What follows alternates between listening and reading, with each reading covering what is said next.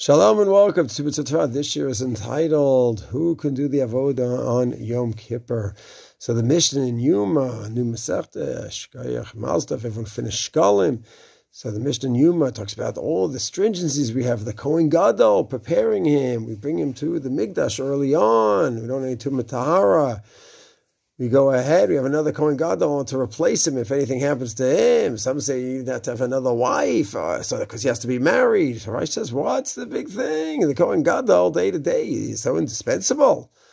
So he says, on Yom Kippur, it's set up that only the Kohain Gadol could do the Avodah, while during the rest of the year, the Avodah is done by other Kohanim. Yom Kippur, that's it. The Kohain Gadol plays a very, very special role.